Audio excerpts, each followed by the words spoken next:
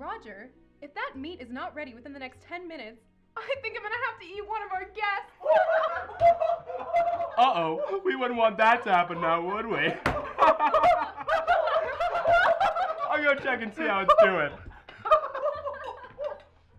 Oh, well, Violet, let me just say, I love your cardigan. Where in the world did you get it? I could just gobble you up, you're so cute. Old Navy, clearance rack. How's your, relationship situation going now that you're in college? I don't know, Ted. How's your second marriage going? Now you listen to me, you failed abortion. Just got a whiff of that grub? Let me tell ya, y'all might have to go to the store and get your own, because I might eat all this myself. You know what? Between all this holiday cheer, the football game, and let's not forget the grub, I don't think I can think of any holiday in this world that is better than Thanksgiving. Wouldn't you all agree?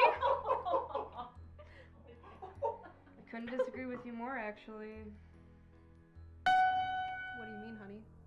What I mean is that I'm not super into celebrating a holiday for remembrance of a mass murder of an entire race of people.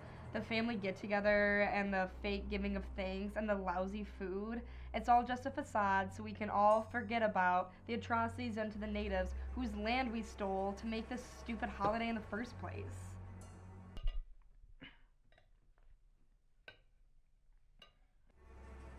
We completely decimated an entire culture and way of life.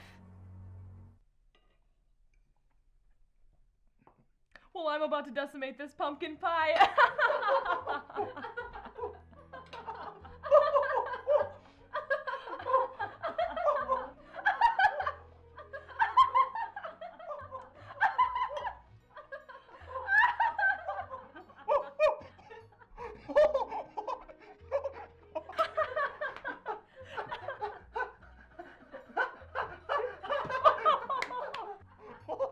Time for the main course. I know it's been on everybody's mind.